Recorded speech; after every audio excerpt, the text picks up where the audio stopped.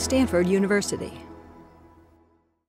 So we are very, very grateful that Secretary Schultz was able to make today's presentation possible. And with this, I welcome Secretary Schultz.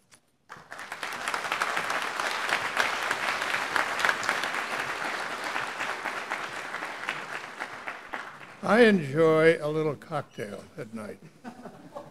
Probably some of you do too. But what do you want? Well, you want something that goes down nicely, smooth. Then, of course, there's a little excitement that comes with it. That's a good cocktail. But then there's a very unusual type that I haven't been able to find yet. But at the end, it says to you, sober up, pal. This is serious. Now, what does it take to get that kind of a cocktail? Well, first of all, high intelligence. If you don't have that, you're not going anywhere. But that's not enough. You need keen powers of observation. That is, the ability to really see what's there with its nuances and change. And not only see, but hear, listen. Most people think you learn by talking. No, you learn by listening, and listening carefully. And again, getting the nuances, saying to yourself, what is this guy trying to tell me? Figuring it out deeply. And then you need to add to that cocktail a lot of energy. So you get around. You're not just in one place. You're here, there, and elsewhere. That gives you perspective, contrast. So you put all these things together, and that's still not enough. Because somehow you have to be able to put it across. You have to be able to express yourself with some clarity and be able to get to the essence of something without having people stand around for hours before you get around to it. So you put all this together and you've got something very special. Of course, I'm talking about Tom Friedman. We have the great privilege of having him address us today. He has given us so much, from books going from Beirut to Jerusalem to Hot, Flat, and Crowded, with a stop in between for a phrase that has grabbed everybody, the world is flat. And then his twice-a-week columns in the New York Times. I don't see how you think up twice a week something to say. It's remarkable, but it happens week after week after week. It's fantastic. So it's a great privilege for me to introduce to you my friend Tom Friedman.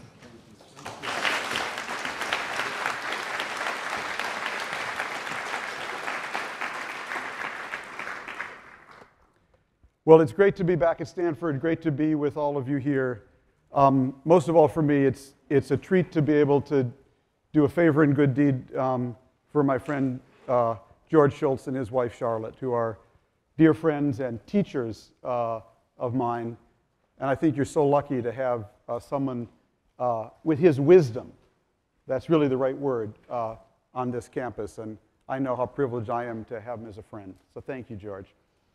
I'm going to talk today about the updated version of Hot, Flat, and Crowded. I know some of you have read it. Those of you who haven't, I know who you are. I know where you go to school. I know where you hang out. Now, you look at this book. It has a green cover. You know, it's a Bosch painting, lots of green environmental stuff. And it's actually not about green, I have to confess. And really what I want to talk about, in many ways, is what this book is really about. This book is actually about America. What prompted this book is really my concern about my country and my fear that we are losing our groove and how we get our groove back. Now, people often ask me about my politics. They say, I can't quite, are you a Republican, a Democrat, are you a liberal, a conservative? And I say, well, actually, I just believe in three things. It's It's really not very complicated.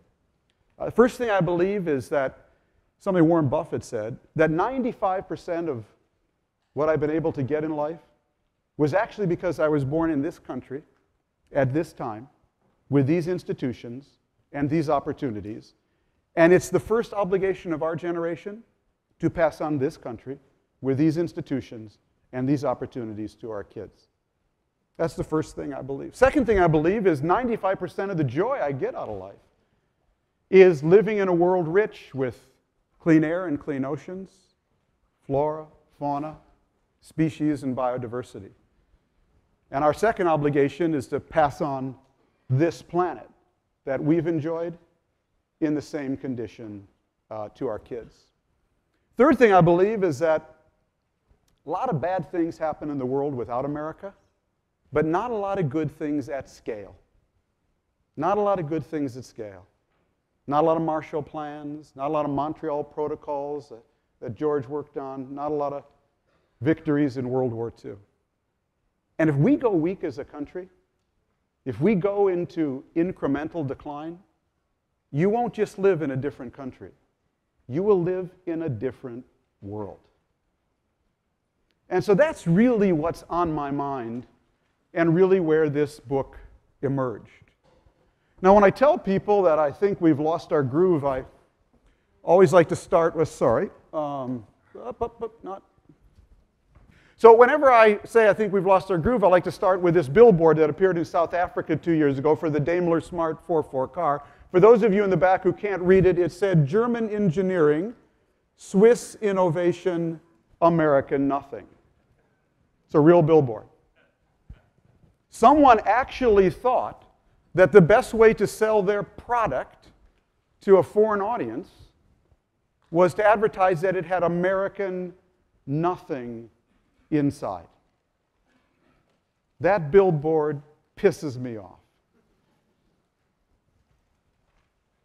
Because I actually think, from my own travels, our country's still exploding with engineering and innovative prowess as good as Switzerland or Germany.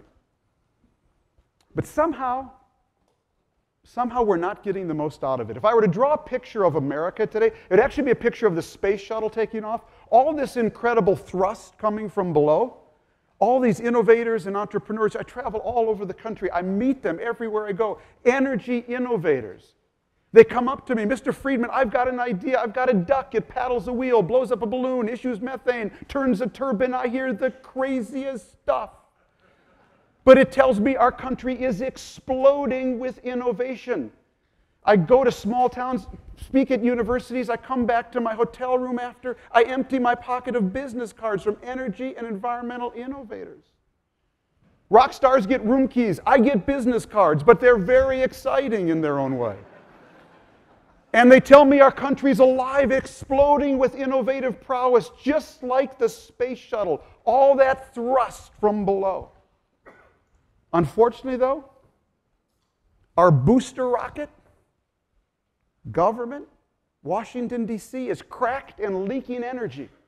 And the pilots in the cockpit are fighting over the flight plan. And so right now, our country cannot achieve escape velocity, the escape velocity it needs to get into the next orbit. What's ailing us? Well, I could spend afternoon talking about that. But I want to talk about what I think is the most important issue ailing us right now, and that is a values breakdown. I think what we've had in the last 3 or 4 years is the culmination of a values breakdown in both the market and Mother Nature. We moved from sustainable values to situational values. Oh, we've always had a combination of both, but something happened in the last decade where we tipped. Now, you heard me right. In both the market and Mother Nature, I believe when historians look back at 2007, 2008, at what we call the Great Recession, they're actually going to say this was a moment when both the market and Mother Nature hit the wall at the same time. This was actually the moment when both the market and Mother Nature said, this is your warning heart attack. You are growing in an unsustainable way in the market and Mother Nature. Turn back now. How were we growing? Well, in the very simplest terms, what we were doing was basically opening more and more stores to sell more and more stuff, to be made in more and more Chinese factories, powered by more and more coal, to earn China more and more dollars, to buy more and more T-bills, to be recirculated back to America, to build more and more stores, to sell more and more stuff, to be made in more and more Chinese factories, powered by more and more coal, to earn them more and more T-bills, to be recirculated back to America, to build more. I could do this all afternoon. That was the loop, basically, we were in. And I would argue that in 2007, 2008, that loop is what blew up. And the reason that both the market and Mother Nature actually blew up at the same time was because they were both based on the exact same accounting principles. And that's why it is no accident that Citibank, Iceland's banks, and the ice banks of Antarctica all melted at the same time. And that's why it is no accident that Bear Stearns and the polar bear both faced extinction at the same time.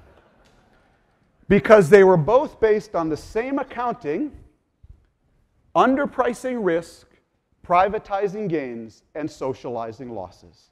In both the market and Mother Nature, we were practicing the exact same accounting. In the market, we allowed investment banks to massively underprice the risk of subprime mortgages.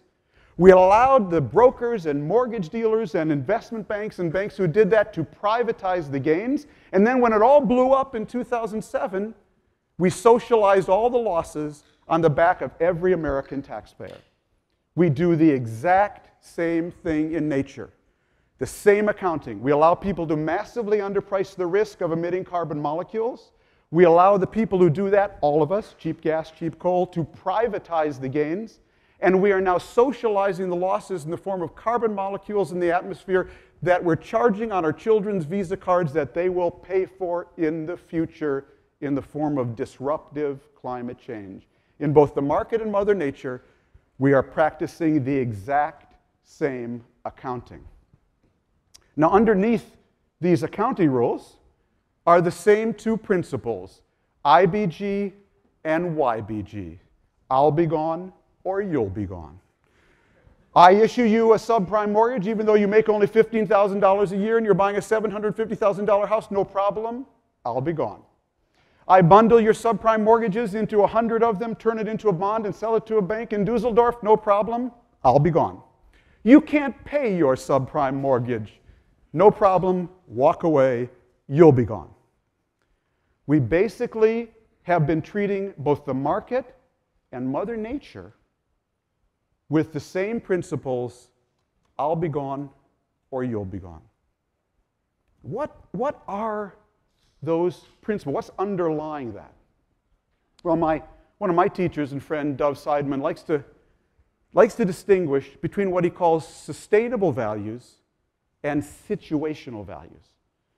Situational values say, I'll do whatever the situation allows. If the situation allows me to sell you a subprime mortgage, even though the only identification I've even asked of you is, can you fog up a knife, then I'll do it. Sustainable values would tell me I never should. Situationally, I can now plow up 100 acres of the Amazon and plant soybeans to sell to China. Situationally, I can do that. Sustainable values would tell me I shouldn't. We've had a massive shift in this country, I would argue, from sustainable values to situational values. You know, the greatest generation built us an incredible world of freedom and abundance based on a lot more sustainable values than situational ones. Our generation, we've done amazing things. Women's rights and civil rights, we ended the Vietnam War, made huge discoveries, dot-coms, but we've also been the grasshopper generation. We ate through all that abundance like hungry locusts. Now we and our kids need to be the regeneration and basically regenerate what has been left to us now. Now, how do we do that? And this is the end of the introduction. If we don't bring sustainable values to the market and Mother Nature, we are going to be more unfree than had the greatest generation not won the Cold War.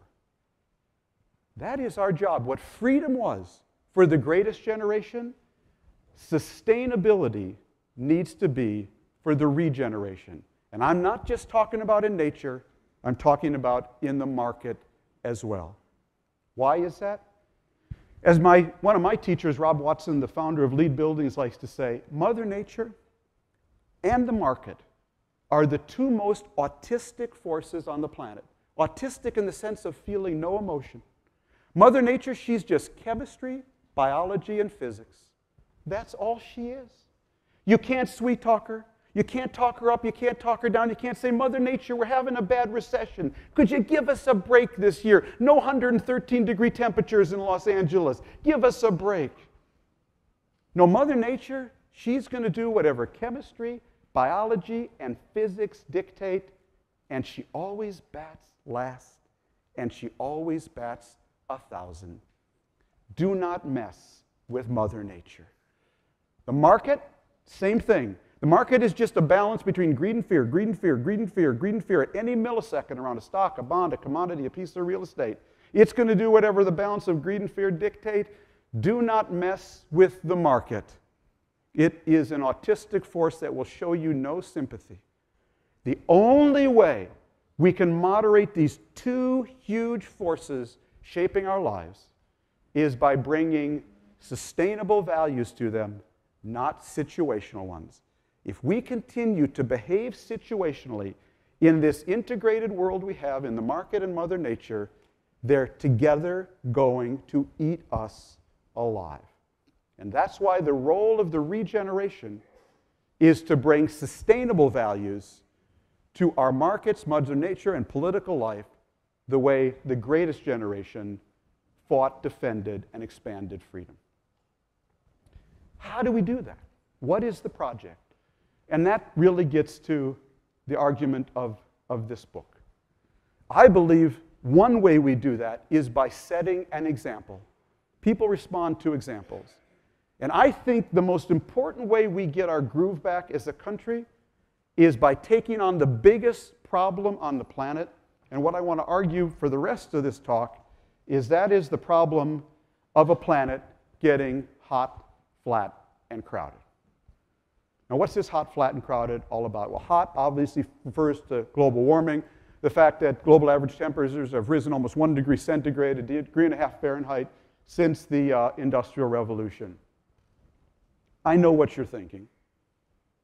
Or audiences less informed than this, I say, I know what you're thinking. You're thinking, you mean all that Al Gore stuff is about 1 degree centigrade? That's right, it is, because as the scientists have taught us, small changes in global average temperature have huge climate effects. Remember that the difference between the world in an ice age and the world in a warming period is just 6 degrees centigrade average temperature. So 1 degree has a huge effect. Crowded? Well, here's crowded. In 1830, there were 1 billion human beings on the planet. In 2008, there were 1 billion teenagers. We're going from a world of 6.7 billion people to 9.2 billion people by the year 2050. That's crowded. But that's not the only problem. There's another problem. Don't let it out of this room. There are too many Americans in the world today. Oh, I'm being facetious. Of course, it's a blessing that so many people in India and China, Russia and Brazil can live like Americans, in American-sized homes, drive American-sized cars on American-sized roads, eating American-sized Big Macs. It's a blessing. There's just one problem.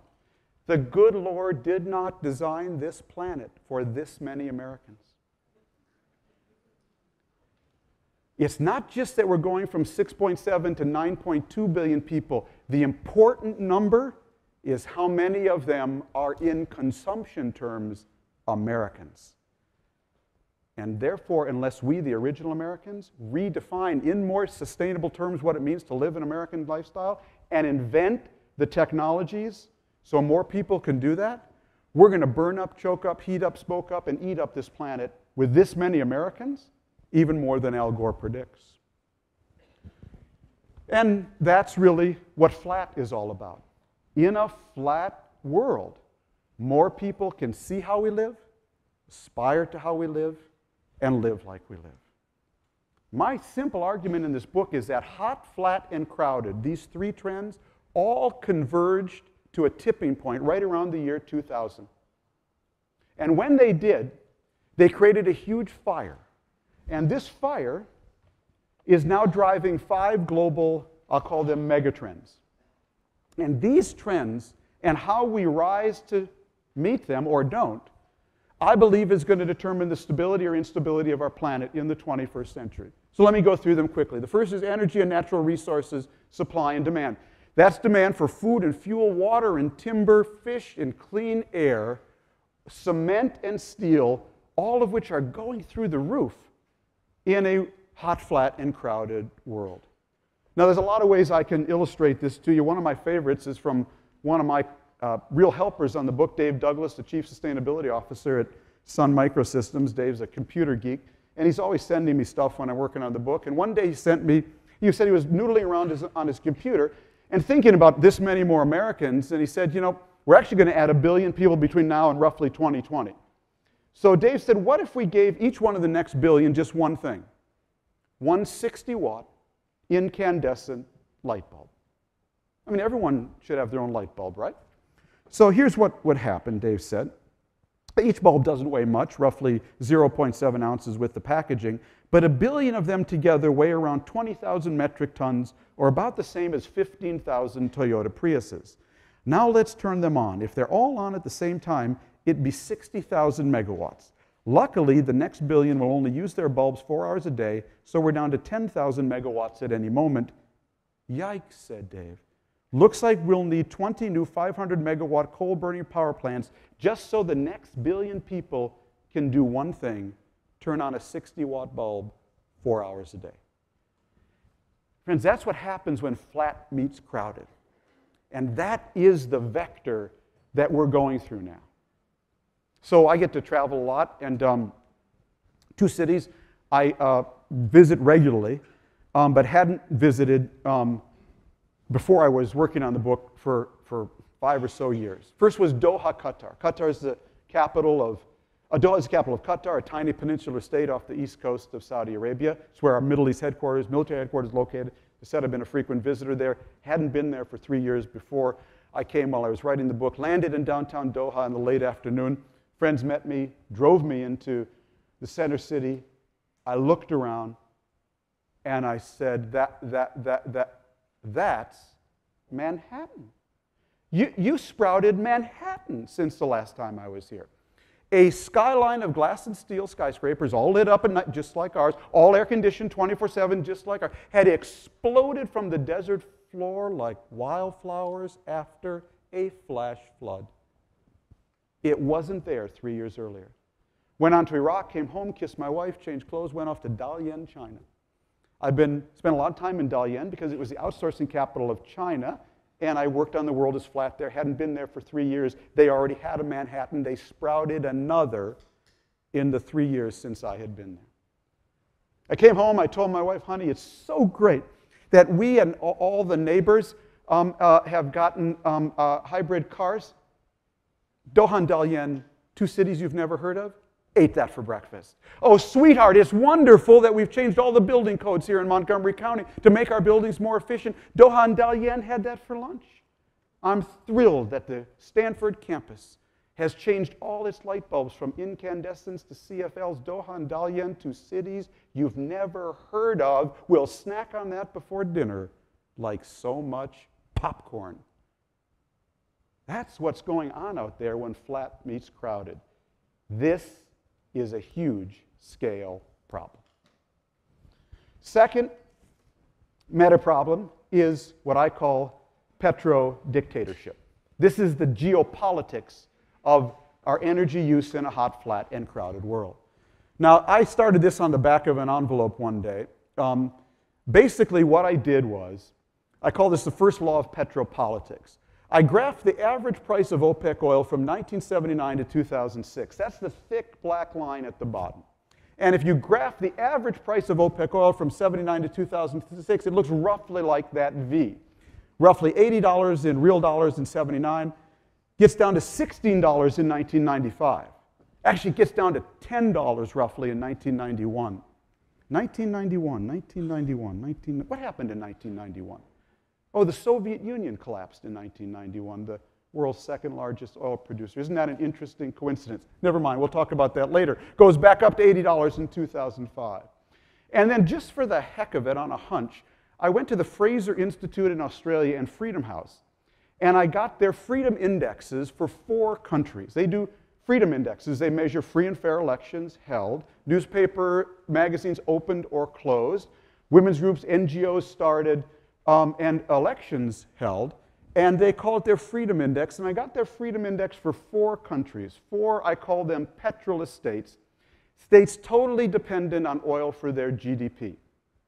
And just for the heck of it, I overlaid the freedom index, that's the light gray line at the top, on the average price of oil. I actually do 4 countries specifically in the book. This is just a composite. I do Nigeria, Iran, Venezuela, and Russia. And darned if it doesn't look something like that. Well, isn't that interesting? As the price of oil goes down, the pace of freedom in these countries go up. And as the price of oil goes up, the pace of freedom goes down. I call that the first law of petropolitics. The price of oil and the pace of freedom in petrolist states moves in opposite directions. Now, actually, you don't need my graph to know this. You just need to read the morning paper. About 8 years ago, our then President George W. Bush met with Russia's President Vladimir Putin for the first time, looked in his soul, and reported back that he saw a good man down there. Oil at the time was exactly $35 a barrel. I've looked it up. If you look into Putin's soul today, you will see Gazprom, Lukos, Izvestia, Pravda, and lately Georgia, all of which he swallowed courtesy of $100 a barrel oil. Which was the first Arab Gulf state to discover oil? Bahrain, tiny island state next to Qatar in the Persian Gulf. Which was the first Arab Gulf state to start to run out of oil? Bahrain. Which was the first Arab Gulf state to hold a free and fair election where women could run and vote? Bahrain. Which was the first Arab Gulf state to sign a free trade agreement with the United States? Bahrain. Which was the first Arab Gulf state to hire McKinsey to overhaul their labor laws because people were going to have to work? Say it with me now, Bahrain, okay?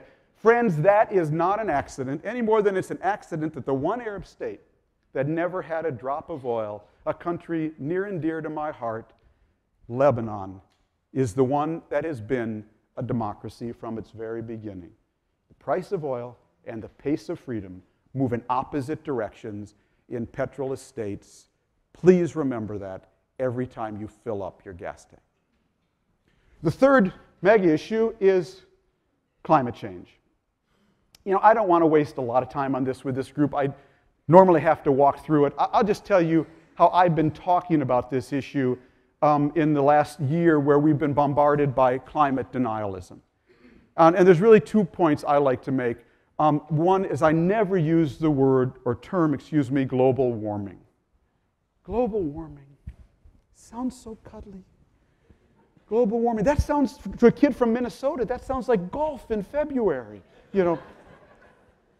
No, I like to use the term Hunter Lovins from the Rocky Mountain Institute coined. I like to use the term global weirding, because that's actually what climate change represents. And we've seen that in America this past year. What actually happens through climate change and the process of global warming is the weather gets weird.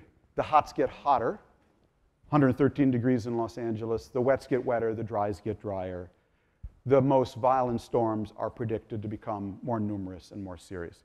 That's how we have to explain it to people. This is not some cuddly phenomena called global warming. Second thing I try to do with audiences, tell them when it comes to climate change, I am a Dick Cheney guy. Me and Dick, we're like that. Okay? Why is that? Because as you'll recall, Dick Cheney said if there is just a 1% chance that Saddam Hussein has nuclear weapons, it would be catastrophic and irreversible, and therefore responsible preventive diplomacy says you have to take out that threat. Me and Dick, we're like that. Because I look at climate change the exact same way. If there is a 1% chance that climate change is real, it would be catastrophic and disruptive to the nth degree. And whenever I see something that is catastrophic, okay, and irreversible, I buy insurance, just like Dick. All that this is about is buying insurance. We can't predict what or when is going to happen, but we can and do know this. There is more than 1% chance that climate change will be disruptive, catastrophic, and irreversible. So be like Dick, buy insurance. Okay? The fourth megatrend, oh, I love this photo. Oh, I'm sorry, I missed it. But the first one was Shepherd Glacier in Glacier National Park in 1930, and this is Shepherd Glacier in Glacier National Park in 2005. Quite a before and after. This is summer nighttime temperatures. I really like this one. This is the records. 2010 was the hottest average summer night temperature on record in every one of these cities with a red dot. But I said I don't want to spend a lot of time on this. I'm going to move to the fourth megatrend, which is 1.6 billion. I'm told this is actually good news. It's down to 1.4 billion. 1.4 billion are the number of people on this planet who have no regular connection to an electric grid. I call them the energy poor. And energy poverty is a tragic problem in a world that's hot, flat, and crowded. Because if you do not have electricity, if you do not have an on-off switch in your life, you will not have the electricity to dig a deeper well when the dries get drier. You will not have the electricity to run the simplest fan when the hots get hotter. And most of all, your kids will not have the electricity to get to Google. And if they can't get to Google, they can't get to all the world's libraries, all the world's books, all the world's latest research. They will fall behind, not at a normal rate, but at an exponential rate. Energy poverty is a huge affliction on the planet today. There are 1.4 billion people at least who have no on-off switch in their life. If you want to know what energy poverty looks like, it looks like this. These are students in the airport parking lot in Guinea doing their homework. I got this slide from my friend Andy Revkin. Is Andy here? Is he? Oh, there he is, sorry. And why are they doing their homework in the airport parking lot in Guinea? Because it was the only place they had light. That's the face of energy poverty. The last megatrend, the one that gets the least amount of attention, but the one that's actually the most important to me, is biodiversity loss. We are in the midst of a mass phase of biodiversity extinction, equivalent in scale to when the asteroid hit the Yucatan Peninsula and wiped out the dinosaurs. Only this time, we are the asteroid. According to Conservation International, we're losing one new species every 20 minutes. We are in a mass phase of biodiversity extinction. It gets almost tragically no attention. I actually call this chapter in my book The Age of Noah, because I believe we are actually in the age of Noah. We are the first generation of human beings who will actually have to think like the biblical Noah and save the last two.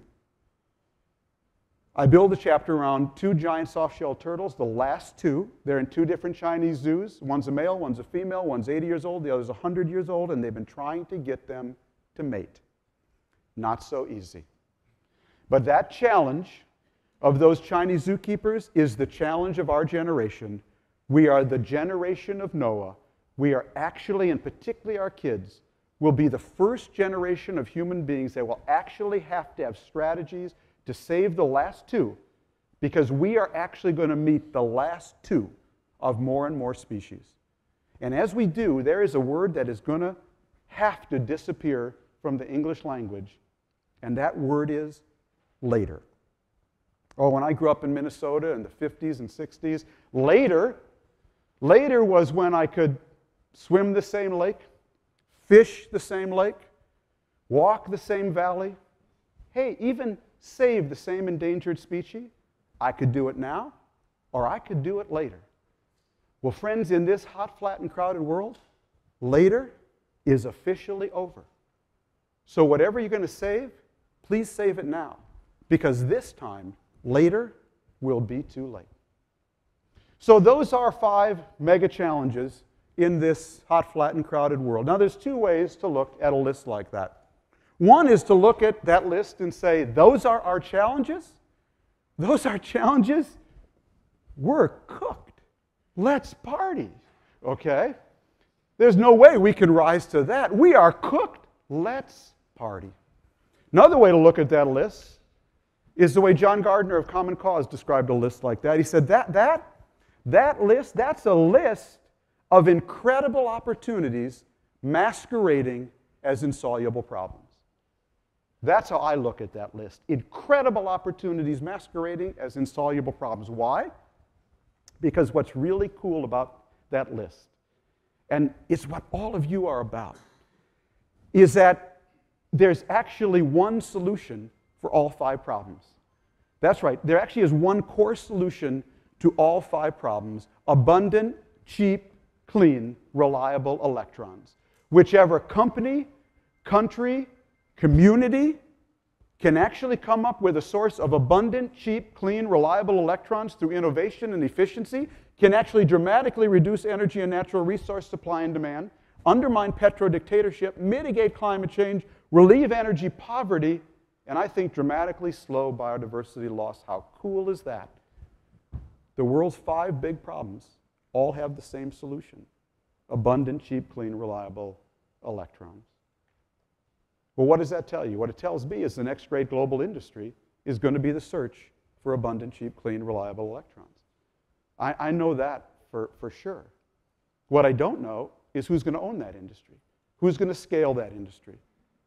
And I'm sure it's going to start in places like this community right here. Is it going to scale in this country? Is it going to scale in California? You're about to vote on a Proposition 23 that would actually kill the very industry in California that will be part of the next great global industry. So really what I've been trying to help people understand and argue in my own column is that if those are the challenges, you have to think about energy much more broadly. It's about not just electric power. It's going to be about economic power, national power, innovation power, and moral power. The person who answers those questions. And that's why what I've been trying to do in my own work is to redefine green. Because the big problem in this country for 20 years, and last year was a terrible year for us, it came back in spades, is that the people who owned the definition of green were actually the people who hated it. I'm a big believer to name something is to own it. If you can name an issue, you can own the issue. And the people who named green in this country were the people who hated it, and they named it liberal, tree-hugging, sissy, girly man, unpatriotic, vaguely European. Vaguely European. Mr. Gore, you're looking a little European to me now. Well, friends, I'm here to tell you that green, in light of those challenges and opportunities, green is geopolitical, geostrategic, geoeconomic, capitalistic, patriotic. Green is the new red, white, and blue. Oh, yes, it is. And don't let anybody tell you different. That's what it is, and that's why we need a green revolution. Now, again, I know what you're thinking. You're thinking, Mr. Friedman, we're having a green revolution. I read about it in the Delta Sky Miles magazine. Oh, I love that when people tell me we're having a green revolution. I say, really? Us? Having a green revolution? Really? Have you ever been to a revolution where no one got hurt? Yeah, that's the green revolution we're having. In our green revolution, everybody's a winner. Sure. The oil companies are green. I read it on the op-ed page of the New York Times. I did in that little ad at the bottom of the page. BP's green. They told us they're beyond petroleum. GM's green. They finally got around to putting a little yellow cap on the flex fuel Hummer. Yeah. We're all green. It's not a revolution, friends. That's a party. We're having a green party. And I have to tell you, it is so much fun. Because I get invited to all the parties. But it has no connection whatsoever with a revolution. I actually I wrote a book about a real revolution. It was called the IT revolution, and the book was The World is Flat. That was a real revolution. Because in that revolution, there was just one rule: change or die. Change or die. There's a whole group of IT companies, DEC, Data General, they're not with us anymore. They're in that great IT heaven in the sky. Because they did not change it, and so they died. The rule of that revolution was not change your brand or die. Not somebody give me a green racing stripe from my stationery or die. No, it was change or die. You'll know the real green revolution is here when two things happen. Companies, institutions have to change or die. And you'll really know the green revolution has been won when the word green disappears. That is our goal. We want the word green to go the way of the phrase civil rights.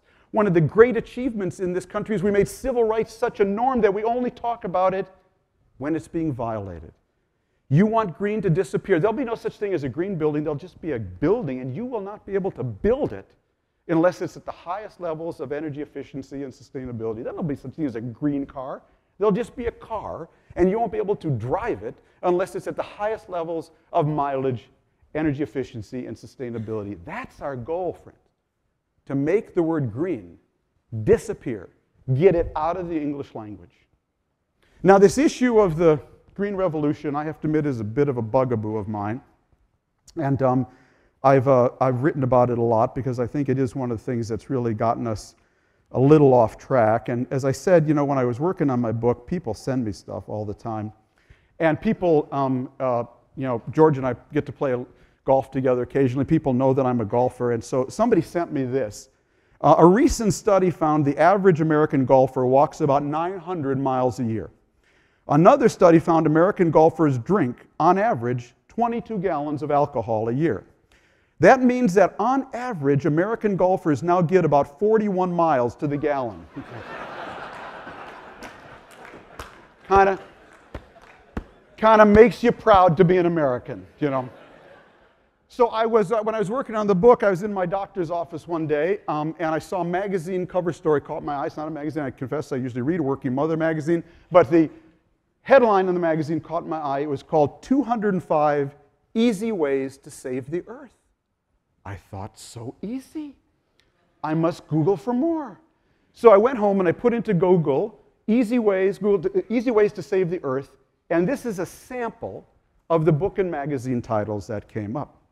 Easy ways to protect our planet, simple ways to save the Earth, 10 ways to save the Earth, 20 quick and easy ways to save the planet, 5 ways to save the Earth, the 10 easiest ways you can green your home, 365 ways to save the Earth, 100 ways you can save the Earth, 1,001 ways to save the Earth, 101 ways to heal the Earth, 10 painless ways to save the planet, 21 ways to save the Earth and make more money, 14 easy ways to be an everyday environmentalist, easy ways to go green, 40 easy ways to save the planet, 10 simple ways to save the Earth, help save the planet, easy ways to make a difference, 50 ways to save the Earth, 50 simple ways to save the Earth and get rich trying. Top 10 ways to green up your sex life. Vegan condoms and solar vibrators. I'm not making this up, okay? Innovative ways to save planet Earth, 101 things designers can do to save the Earth, 5 weird and wacky ways to save the Earth, 5 ways to save the world. And for those with a messianic streak but who are short of both cash and time, 10 ways to save the Earth and money in under a minute. That, friends, is not a revolution. That's a party. So what would the real revolution look like? Well, it would look like a lot of things, and it would have many ingredients, but I want to focus on one, okay? Because a lot of people come to me and say, hey, Friedman, what's your favorite fuel? Are you a wind guy? You a solar guy? You a wave guy? You a nuclear guy? You an algae guy? And I say to all of them, I'm none of these. I'm an ecosystem for innovation guy. This is a huge scale project. One of my teachers from Caltech, Nate Lewis, is here, and if I've learned one thing from Nate, this is about scale. If you don't have scale, you have a hobby. I like hobbies. I used to build model airplanes. I don't try to impact the climate as a hobby. So the only thing I believe that gives us scale is leveraging the market. If you cannot leverage the market, you cannot get scale. I'm not against Kyoto. I'm not against Copenhagen. although I was in Copenhagen, it was the worst conference I've ever been to in the world, bar none, okay? That goes for Arab-Israeli meetings, OPEC meetings. I've never seen anything like that, okay? That's an aside. I'm not against it, though. Whoever can get 192 countries in the world to all agree on verifiable limits and reductions of their CO2 emissions, may God bless you and keep you. But you'll pardon me if I don't want to hostage my 2 daughters' future, not to mention my country, to the day we get 192 countries in the world to all agree on verifiable limits and reductions of their CO2 emissions. Pardon me, but I believe this is a problem that will be solved by innovators and engineers, not bureaucrats and regulators. That is my bias, that is my model. And therefore, what I'm looking for is how to unleash that ecosystem of innovation that will produce 10,000 green innovators in 10,000 green garages, trying 10,000 things, 1,000 of which will be promising, 100 of which will be way cool, and two of which just might be the next green Google and green Microsoft, or green Apple, okay? That's really what I'm focused on. I agree with, there are many other strategies. This is not exclusive, but if you don't have this one, I don't think you have a chance for a scale solution. If you take nothing else away from this talk this afternoon, folks, please take this essential lesson that I really have to credit my teacher, Nate, for teaching me. Okay? There is one fundamental difference between the IT revolution and what I call the ET revolution, the energy technology revolution, and it is vitally important. Price matters. I live in Montgomery County, Maryland. When gasoline was $4.50 a gallon, you could not buy a Toyota Prius at Coleman Toyota in Montgomery County, Maryland.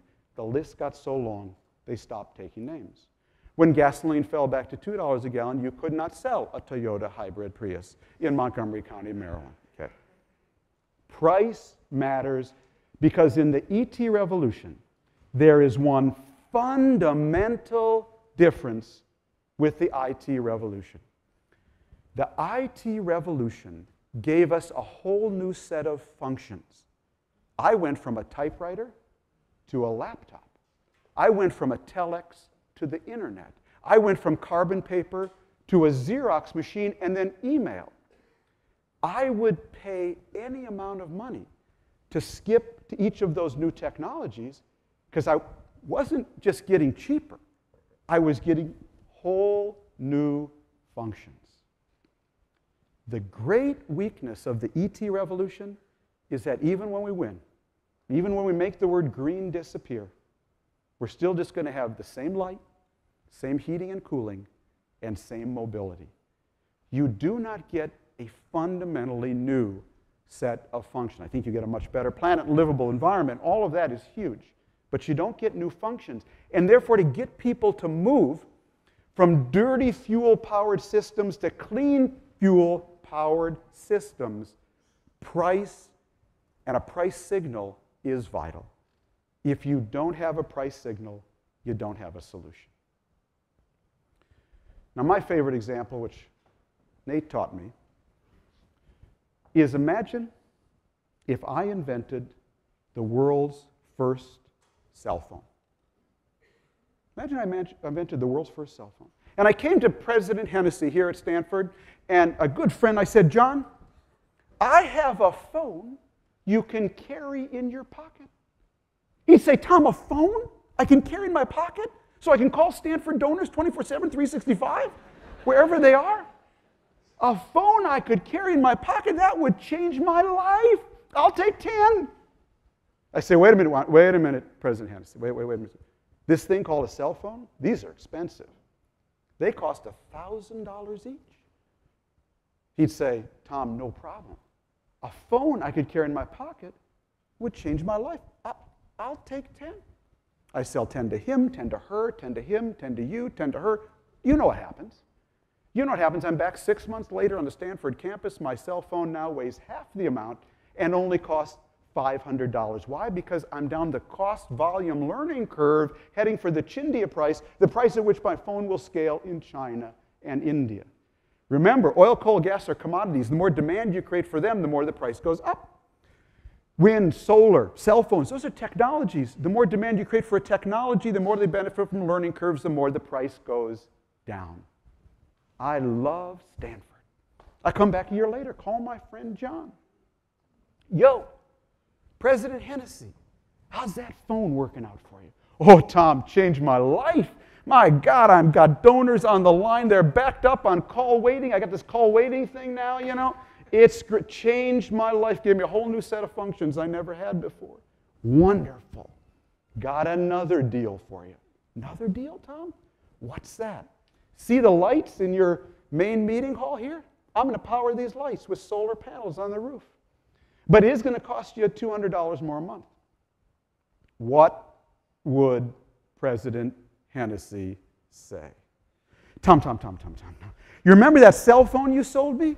That changed my life, gave me a whole new set of functions I never had before. Tom, you were on the Stanford campus. Secretary Schultz hosted you. Didn't you notice? We already have light. And we really don't care where the photons and electrons come from. So unless Governor Schwarzenegger comes along and says, yo, President Hennessy, from now on, you're actually going to pay the fully burdened cost of those lights. You're going to pay the cost of the troops protecting the oil from the Persian Gulf. You're going to pay the cost of cleaning up the carbon molecules in the atmosphere. They're now going to cost you $300 a month. Oh, when that happens, President Hennessy, he gets on his cell phone, which now just clips to his ear and costs $25, and says, Tom, your solar lights? I'll take 10. And then what, friends? Then I'm down the cost-volume learning curve heading for the China-India price.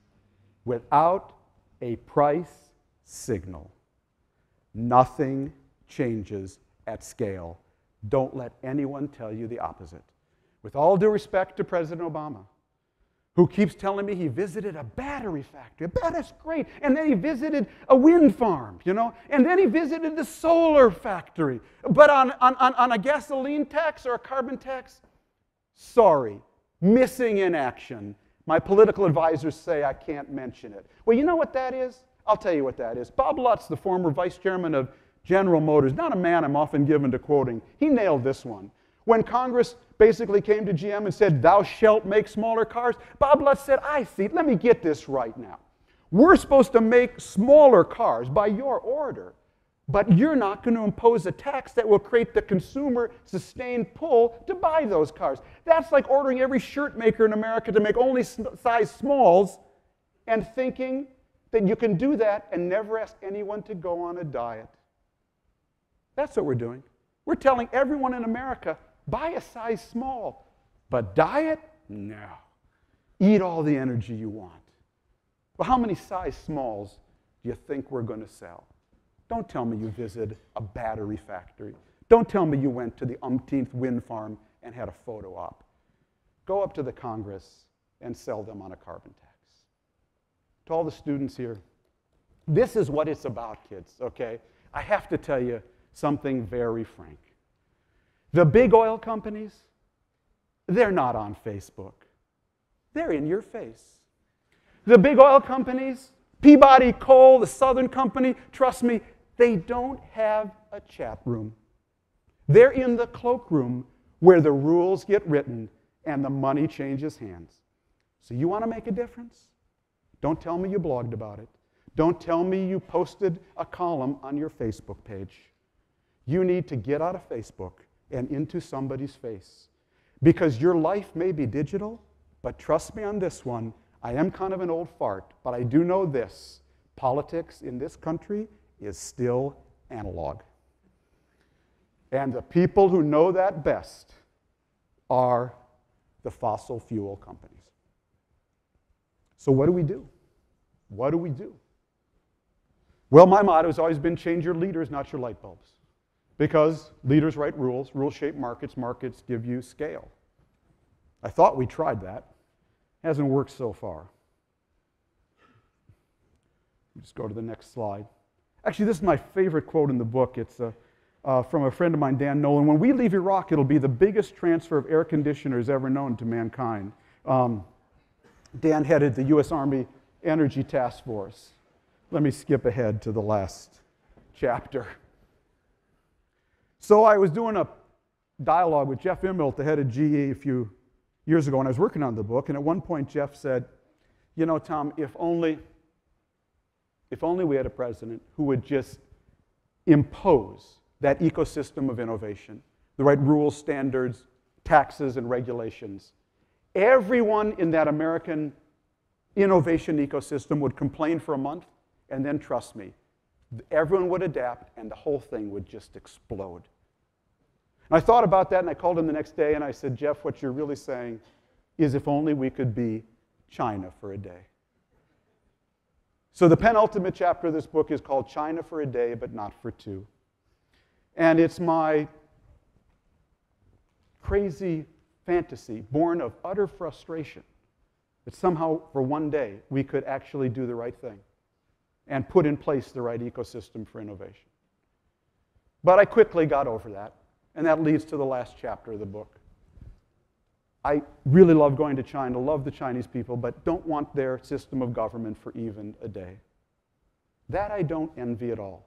But what I do want is my own government to work democratically with the same focus, authority, legitimacy, and stick-to-itiveness to do big things again democratically the way China does it through top-down command and control means. And that leads to the last chapter of the book, which is called A Democratic China or a Banana Republic, because I think that is our choice. Oh, I'm not talking about the Latin American kind of banana republic. No, in the utility industry, the men and women in that industry, they use the acronym BANANA, you know, NIMBY, not in my backyard. They use BANANA. Build absolutely nothing anywhere near anything banana. When it comes to clean power, we're either going to get our democracy to work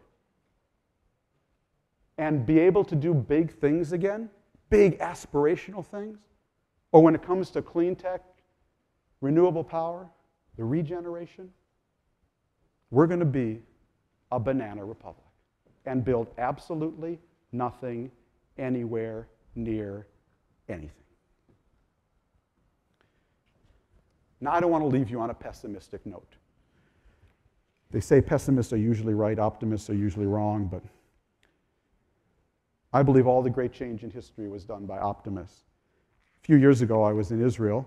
My column runs in Hebrew in the Haaretz newspaper. Great thrill for me that I have my column translated there twice a week. And I was having dinner at the editor of Haaretz's home, and I said to him, you know, why do you guys run my column? And he said, Tom, you're the only optimist we have.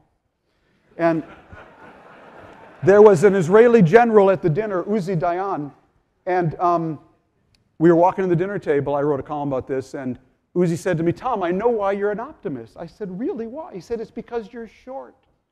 I said, short? He said, yeah, you can only see that part of the glass that's half full, okay? So, truth is, I'm not that short, you know.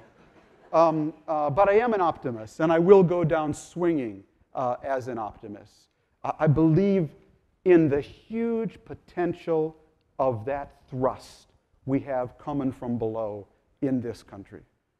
What I love about America is that there's always somebody who doesn't get the word. There's always somebody out there who, despite all the obstacles, goes out into their garage and invents something amazing. I still believe that. I still believe that. So let me end by just reading you half a page. It's the last page of the book. It's no way to end a book or a talk. It's actually an obituary.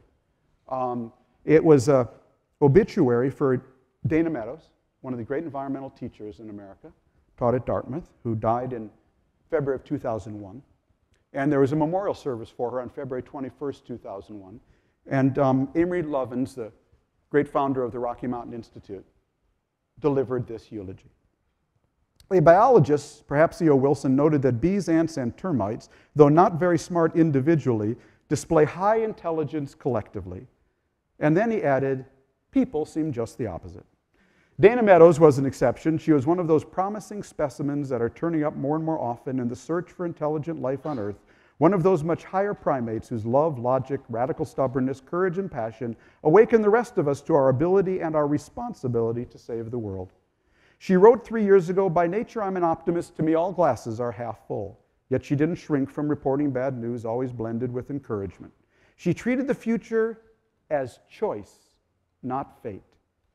as choice, not fate, and she defined with luminous clarity how to do as one sometimes must what is necessary.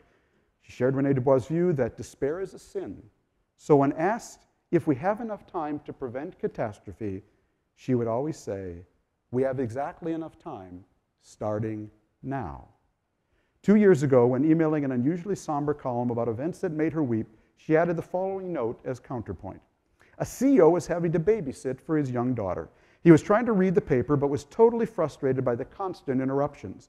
When he came across a full-page picture of the NASA photo of the Earth from space, he got a brilliant idea. He tore the picture up into small pieces and told his child to try to put it back together. He then settled in for what he expected to be a good half hour of peace and quiet. But only a few minutes went by before his daughter appeared at his side with a big grin on her face. "You're finished already?" he asked. "Yes," she replied. "How did you do it?" "Well, I saw there was a picture of a person on the other side. So when I put the person together, the Earth got put together too." There is so much for me to admire in that eulogy. The conviction that the future is our choice, not our fate. That when you put people together, you put the planet together. And that there is nothing in the universe quite as powerful as 6 billion minds wrapping around one problem. But most of all, the best expression of sober optimism I've ever heard, we have exactly enough time, starting now. Friends, we really are at a serious moment. We need to get back to work on our country and on our planet. The time couldn't be shorter, the stakes couldn't be higher. The payoff, though, couldn't be greater. And we have exactly enough time, starting now. Thank you very much.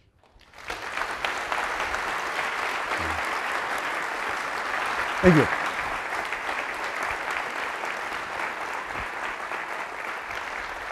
Thank you.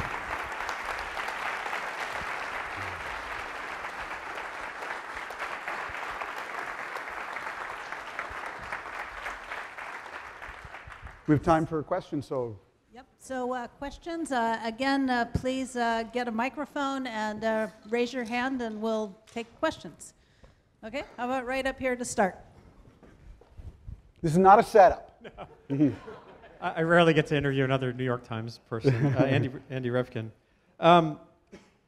Did the environmental groups really screw up in the sense of trying to push for a comprehensive climate bill? It just says the climate treaty, same thing, comprehensiveness in a world of complexity. Were those things so unattainable that now trying to get a modest carbon price will be much harder? It's a really good question, Andy. Next question, please. No, it's a really good question. You know, I'm sure, well, I know what I believe, that it had to be made simple, you know, and there's no question the House climate bill became so complicated, no one could understand it. There were so many side deals, cut deals, over deals, and you know, I'm really a big believer that if people really listen through their stomachs, not their ears.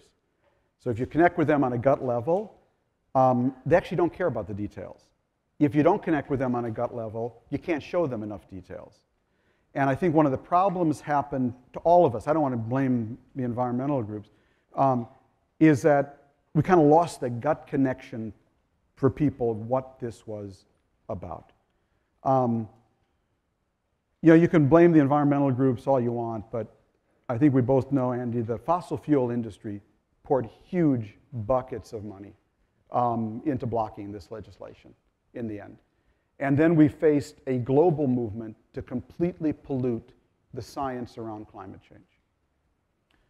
If I'm tossing out a little blame, I have a lot of frustration in me toward the Obama administration. Climate change became a 4-letter word on their watch. And when you own the bully pulpit and people who are really peddling bogus stuff can delegitimize one of your central pillars, something's gone wrong there. I'll say this here because I said it on Meet the Press. I don't understand. Obama had the A-team on environment. Steve Chu, Nobel Prize winner. John Holdren, head of the American Academy of Science climate expert.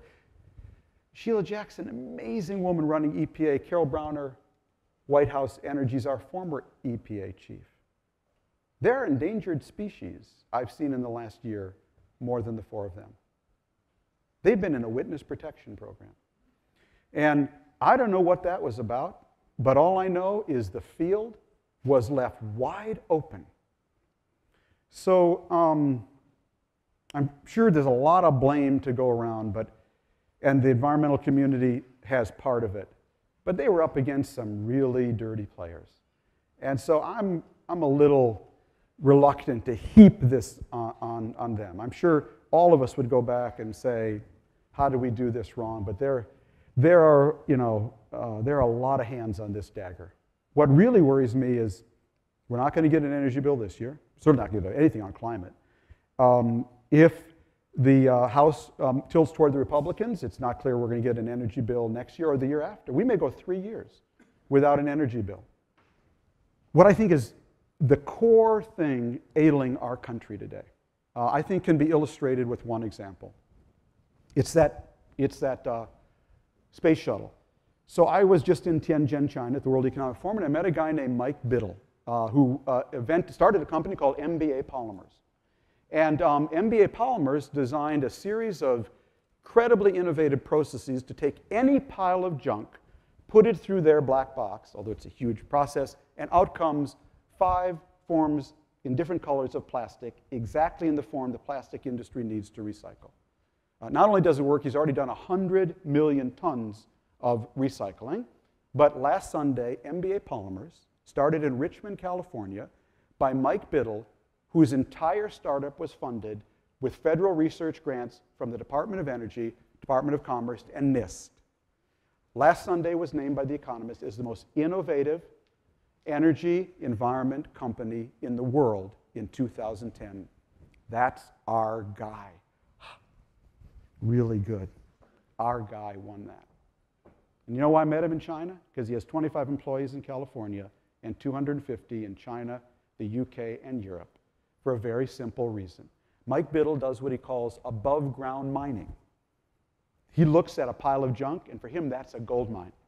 And both EU and China have passed a law that says anything with a cord or battery in it has to be recycled at the cost of the manufacturer. So they produce huge above-ground mines for his process to work at scale. We don't have such a law in this country. We recycle Coke and Pepsi bottles, okay? We actually ship a lot of our junk by boat to China. That's what we do, what we don't just put into huge city dumps and landfills. We don't have that law. So Mike Biddle, with his little startup, was able to afford to hire one K Street lobbyist to try to lobby in the energy bill for this law that China will have next year that the EU has today. Unfortunately, there was no energy bill. So here we have this incredible innovative prowess. That's us. Innovation is us, exploding right down the road in Richmond, California. But it's not scaling here. It's not going to scale here. It's going to scale in Europe and China. And that, frankly, folks, if you know anything about the history of the solar and wind industry, that is the history of American innovation on clean tech. We basically invented the entire industry, and it's scaling somewhere else because the booster rocket is not putting in place the enabling legislation to take us to scale. That's the problem. And unless we find a fix for that problem, we're going to stay on this very slow, incremental, the worst kind of decline, an incremental decline, where you never get serious enough until it's too late. So we got to be serious about that problem. All right, another question. How about from somebody in the back? Please.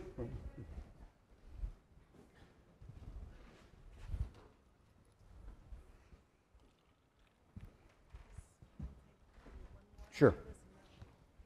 Tom, John Chin, thank you first for a really good job of, I think, revealing the challenges that are in front of Thank us you. and the need for change. It's very clear.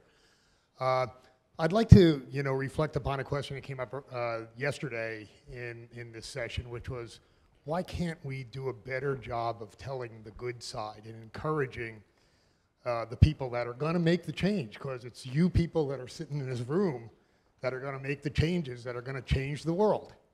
And certainly with the intelligence and the innovation and the capability, and also this group that's so well known for taking innovative ideas and turning them into new businesses that really work. This community is very well known for that. So I'd like to invite you to think a little bit more about, what are the examples that are out there that are very encouraging? There are encouraging signals out there that I see. I see a world that 20 years ago didn't think carbon was even something it wanted to think about. And now I see a world that actually has some form of a regulatory system, puts a price on carbon in the world. Whatever you like or don't like about carbon trading or clean development mechanism, at least they're beginning. There's a sign of something that's being tried in the world that puts a price signal out there, and then we can get experience and fix it and make it work better.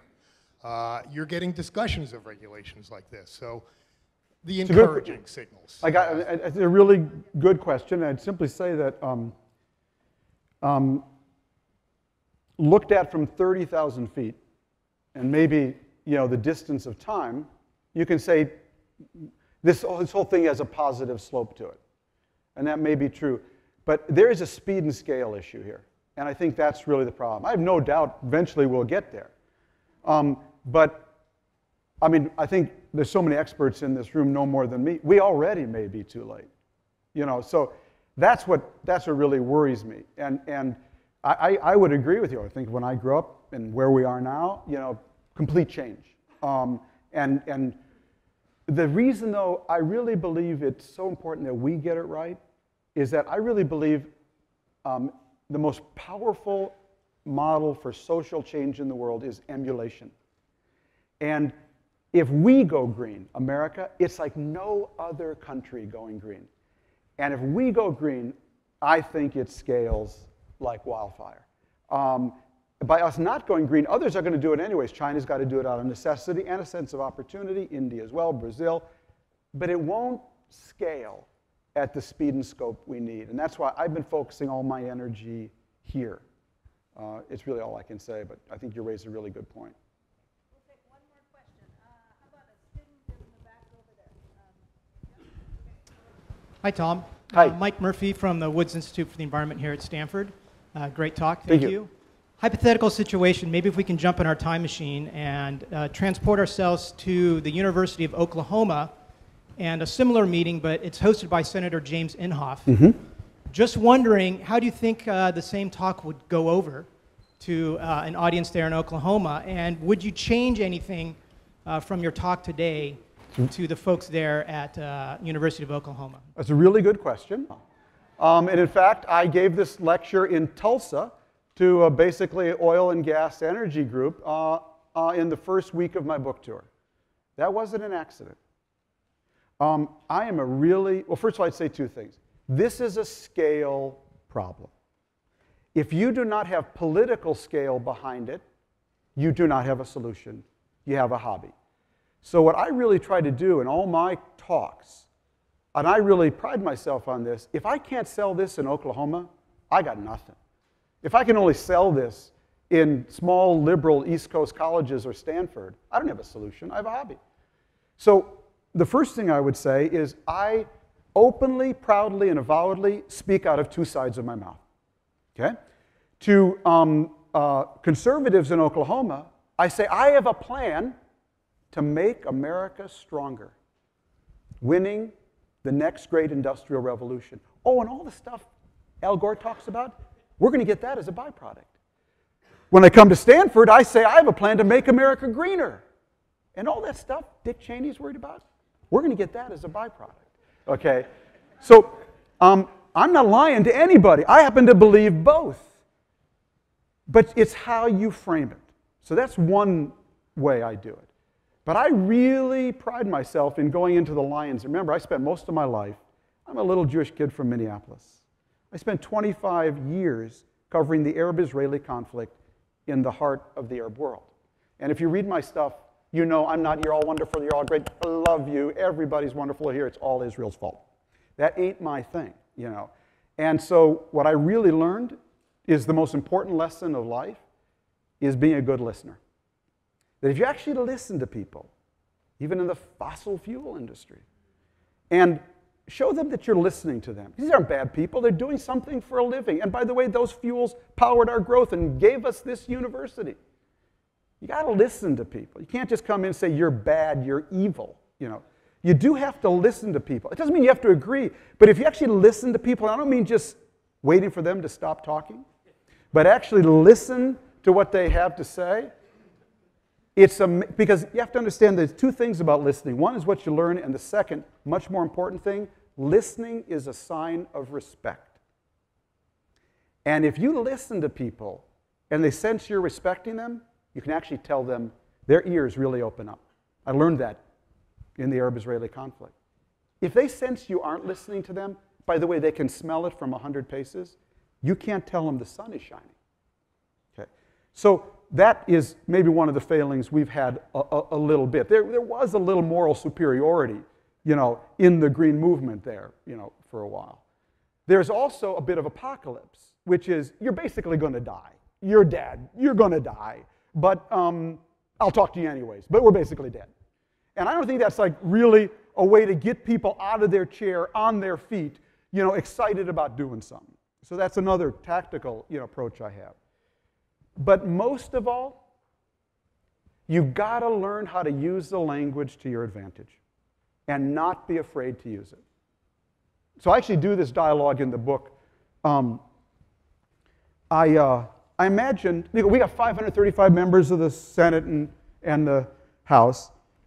How could it be, I mean, just think about it, that not a single one, not one, will come out in support of a gasoline tax, which is not win-win. It's win, win, win, win, win.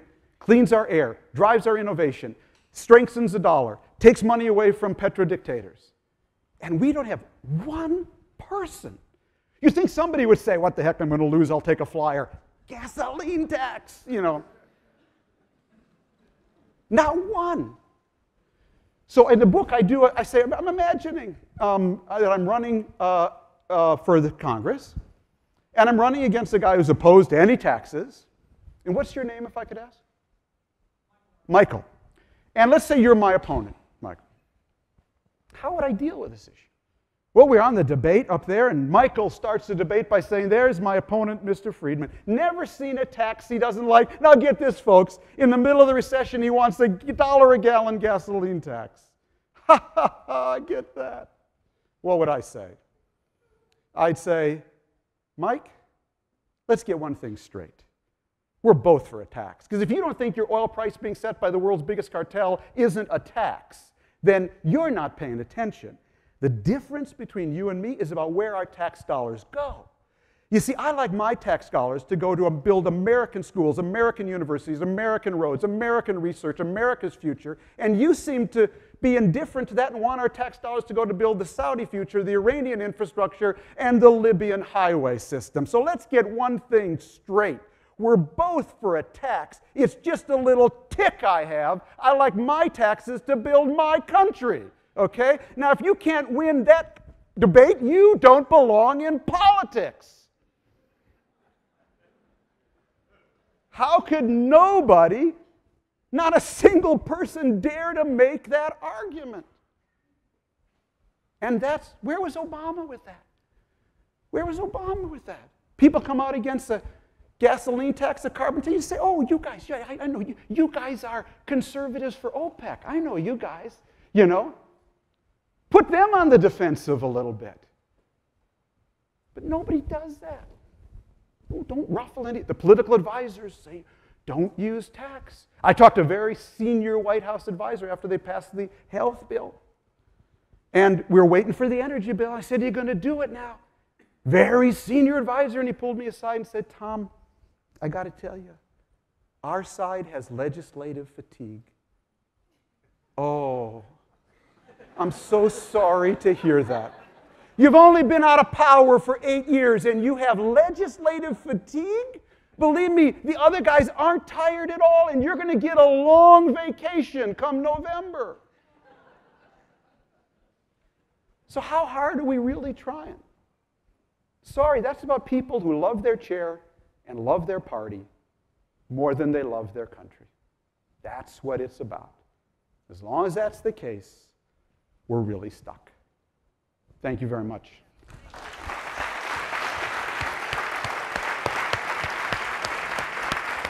Thank you. Thanks so much. Thank you. Thank you. For more, please visit us at stanford.edu.